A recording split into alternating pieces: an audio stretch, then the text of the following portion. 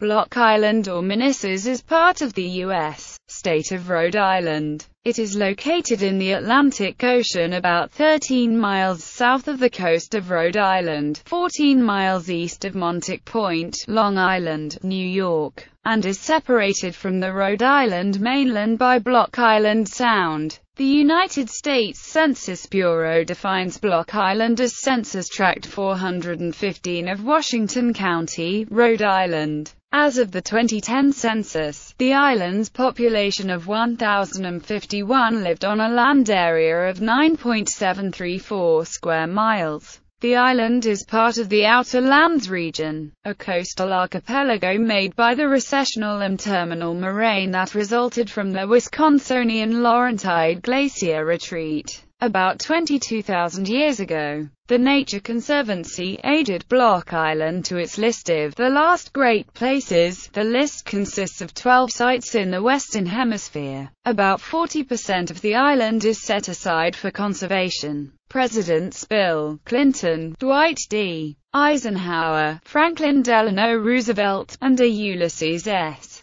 Grant have visited Block Island. Other famous visitors include Amelia Earhart and Charles Lindbergh, who each made separate trips to the island in 1929. Block Island is coextensive with the town of New Shoreham. The island is a popular summer tourist destination and is known for its bicycling, hiking, sailing, fishing, and beaches. The island hosts two historic lighthouses: Block Island North Light, on the northern tip of the island, and Block Island Southeast Light, on the southeastern side. Much of the northwestern tip of the island is an undeveloped natural area and resting stop for birds along the Atlantic Flyway. Every summer the island hosts Block Island Race Week, a competitive, week-long sailboat race. On odd years, the event is held by the Storm Trisail Club, and on even years by the Block Island Race Week. Yachts compete in various classes, sailing courses in Block Island Sound and circumnavigating the island. Other popular events include the annual 4th of July parade and celebration. During these times the island's population can triple over the normal summer vacation crowd. Early history. The Neatic Indians called the island Manisses, Little Island of Manitou, or simply, Little Island. Archaeological sites indicate that these people lived largely by hunting deer, catching fish and shellfish, and growing corn, beans, and squash, presumably with the Three Sisters technique. They migrated from forest to coastal areas to take advantage of seasonal resources. Artifacts found in the area suggest that American Indians visited the area as far back as 8000 BC and as a permanent settlement since 500 AD, initially supporting around 600 inhabitants. In 1524, what later became known as Block Island was sighted by Giovanni da Verrazzano, who named it Claudia, in honor of Claude, Duchess of Brittany, Queen Consort of France and the wife of Francis I. However, several contemporaneous maps identified the same island as Louisa, after Louise of Savoy, the Queen Mother of France and the mother of Francis I. Verrazzano's ship log stated that the island was full of hills, covered with trees, well peopled, for we saw fires all along the costa. In 1614, Block Island was charted by the Dutch explorer Adrian Block, who named it for himself. War. The shifting power dynamics of the region in this time caused the Neatic people to split into two divisions: the Western Neatic, who allied with the Pequot and Mohegan, and the Eastern Neatic, who allied with the Narragansett. These alliances, however, were constantly tested by the colonists. In 1632, Indians killed English traders John Stone and Walter Norton, and the Pequots of eastern Connecticut were blamed. A Pequot delegation presented magistrates in Boston with 2 bushels of wampum and a bundle of sticks representing the number of beaver and otter, with which they would compensate the English for the deaths. They sought peace with the English and also requested help establishing concord with the Narragansetts, who bordered them to the east. The English, in turn, demanded the Indians responsible for killing Stone and Norton. a promise not to interfere with English settlement in Connecticut, and 400 fathoms of wampum and the pelts of 40 beaver and 30 otter. In 1636, John Gallup came across the boat of trader John Oldham, a noted troublemaker. Oldham had flirted with impropriety since the day that he landed on American soil. Not long after arriving in Plymouth in 1623, Oldham grew very perverse and showed a spirit of great malignancy, according to Plymouth Colony Governor William Bradford. Oldham was later accused of religious subversion and responded with impertinence, hurling invective at his accusers and even drawing a knife on Captain Miles Standish. He was banished from Plymouth and fled to Massachusetts Bay, settling first in Nantasket, then Cape Ann, and finally Watertown, where he continued to indulge his penchant for mayhem. Despite his unsavory reputation, or perhaps because of it, Massachusetts Bay sought Oldham's extensive knowledge of the New England coast when they asked him to retrieve a hefty ransom on the colony's behalf. It was on this mission that Oldham was murdered and dismembered, and Gallup came across his boat. Without consulting the Connecticut colonists, Massachusetts, in August, sent a punitive expedition for Oldham's murder of 90 men under John Endicott to Block Island with instructions to kill every Neatic warrior and capture the women and children, who would be valuable as slaves. The expedition was ordered by Massachusetts Governor Henry Vane to massacre all of the native men on the island. The expedition killed 14 Eastern Neatic, and burned their village and crops. The English burned 60 wigwams in the cornfields. They also shot every dog, but the Neatic fled into the woods, and the soldiers only managed to kill 14 of them. Deciding this punishment was insufficient, Endicott and his men sailed over to Fort Saybrook before going after the Pequot village at the mouth of the Thames River to demand 1,000 fathoms of wampum to pay for the murder of John Oldham, and took some Pequot children as hostages to ensure peace. This incident is seen as one of the initial events that led to the Pequot War. This expedition from the Boston area in 1636, led by John Endicott, claimed the island by conquest. As a result, the island became part of the Massachusetts Bay Colony, which in 1658 sold the island to a group of men headed up by Endicott. In 1661, the Endicott group sold the island to a party of 16 settlers, led by John Orcock, who are today memorialized at Settlers Rock, near Cow's Cove. In 1663, island settler Thomas Terry sold to 4 chief sachems the island's largest fresh pond and its surrounding area. Their names were recorded as Ninnakunshus, Jaguant, Tunkawatan, and Senatic. The sachems called this pond Tonotunnug. In 1664, natives on the island numbered somewhere from 1,200 to 1,500. By 1774, that number had been reduced to 51. A Dutch map of 1685 clearly shows Block Island, indicated as Adrian Block's Eiland. In 1699, the Scottish sailor William Kidd visited Block Island, shortly before he was accused of piracy and hanged. At Block Island he was supplied by Mercy Raymond, daughter of the mariner James Sands.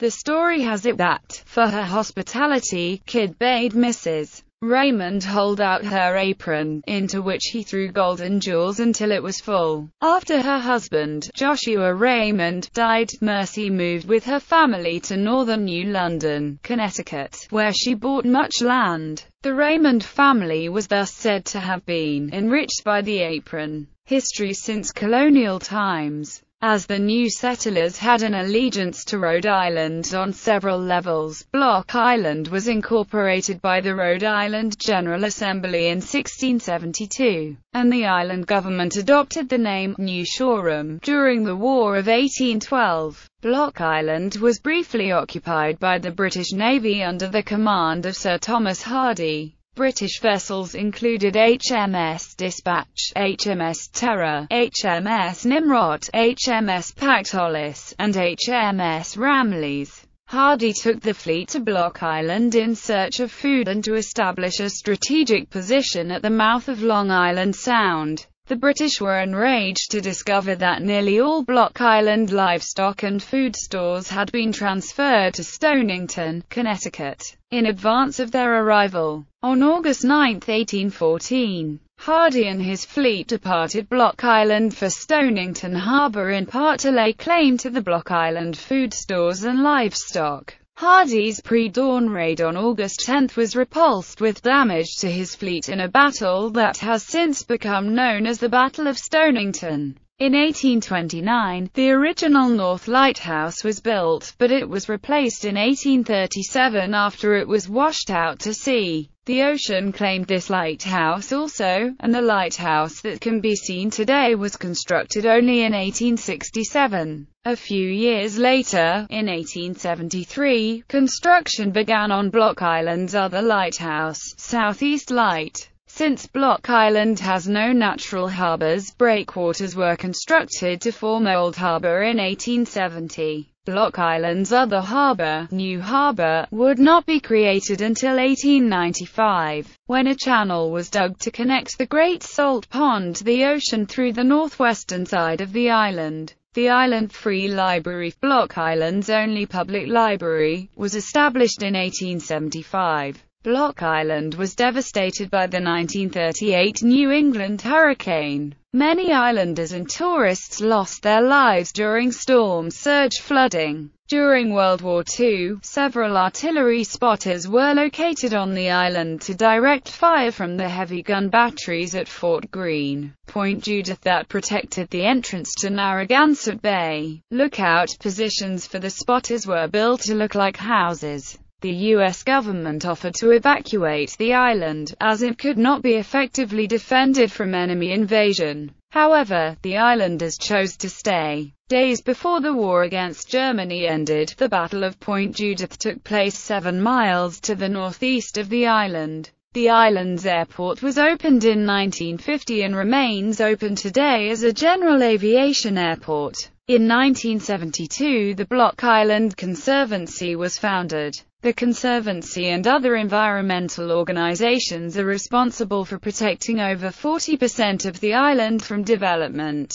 In 1974, Old Harbor Historic District was declared a National Register Historic District. Discussions of Block Island's old buildings, native islanders, history, and ongoing efforts to conserve the land, together with a collection of 800 period photographs of the island spanning the 1870s to the 1980s, are found in 4 books: Block Island, The Sea, Block Island, The Land, and Volumes 1 and 2 of the Block Island History of Photography, all by historian Robert M. Downey. Block Island School. Block Island School was built in 1933, replacing 5 one-roomed schools. Today, the Block Island School educates about 120 students, kindergarten through senior year. A regular school day, Monday through Thursday, runs from 7:50 a.m. to 2:50 p.m. Every Friday, school dismisses at 12:22 p.m. to allow for student-athletes to travel for sporting events either on or off the island. The Block Island Hurricanes compete in 3 main sports, each played during different seasons.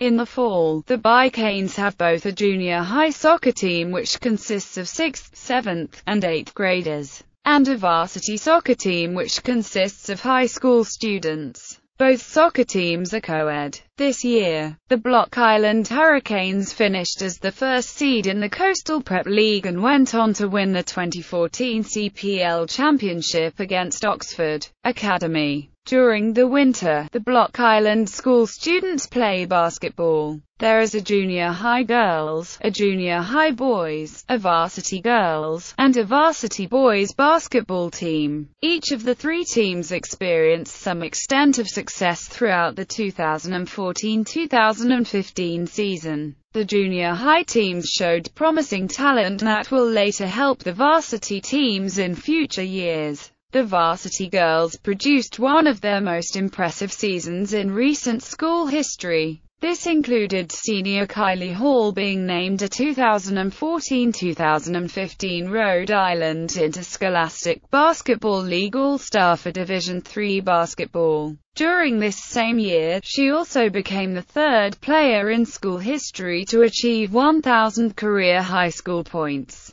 The first and second students who did this were Ross Draper and Derek Marsalia. As for the Block Island varsity boys basketball team, they achieved total success in their season. They experienced an undefeated season and went on to win the 2014-2015 Coastal Prep League Championship for boys basketball. With only 7 players on the roster, every one of them had an impact on each game. This is the first time in school history that the Hurricanes have won the championship in 2 different sports during 1 year. The BIS students also compete in baseball and softball in the spring. There are junior high and varsity teams for both baseball and softball. Male, spring athletes take part in baseball events while female athletes compete versus other softball teams. The varsity softball team worked well during the 2015 season, winning more than half of their games.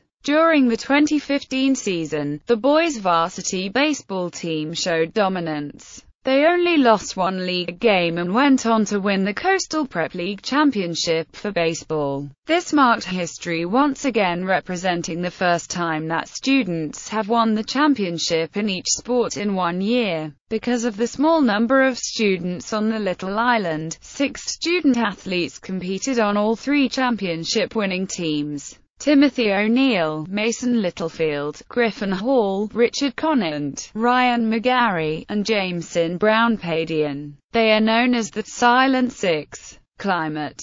Block Island's weather is greatly influenced by the surrounding ocean and prevailing winds that generally blow offshore. The climate is oceanic, a rarity on an east coast in the northern hemisphere. Because the ocean stays cold during the spring and summer months, Block Island stays cooler than the mainland during this period. However, summers can still be hot on Block Island, although July and August average in the mid and upper 70s instead of low and mid 80s that New York and southern New England experience. Block Island's record high temperature is 95 degrees Fahrenheit on August 26 and 27, 1948, and the record low is -7 degrees Fahrenheit on January 16, 1994. The lowest high temperature on record was 8 degrees Fahrenheit on December 31, 1962 and January 8, 1968. And the highest low temperature on record was 76 degrees Fahrenheit on August 2, 1979.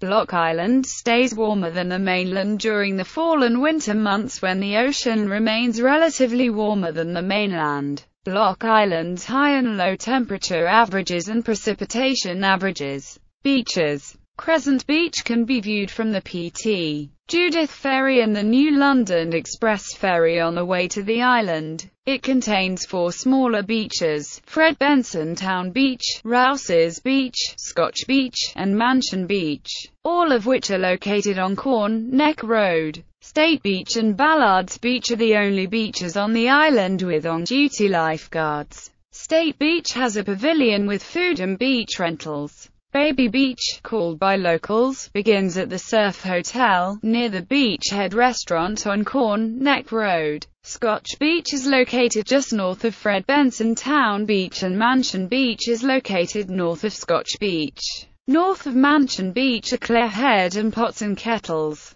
Clayhead is a set of cliffs which can be seen from the ferry and from Point Judith or New London. This area is rocky and contains iron-rich clay deposits, and is a popular area for shell and rock hunting. Cow Cove, Settlers Rock, and Sandy Point make up the northernmost point of Block Island. Here lies the North Lighthouse and the postcard sunsets. Settlers Rock is located at Cow Cove, where the settlers landed and swam to shore, bringing with them the island's first cows, which they pushed off the boats and forced to shore. Attached to the rock is a plaque naming the original settlers of Block Island. This beach is not ideal for swimming on the ocean side, especially at the point, due to strong rip currents. On the other side, however, is Sachem Pond, fresh water and good for swimming. On the south side of the island, Black Rock Beach is widely regarded as the best beach for surfing on the island due to its high surf.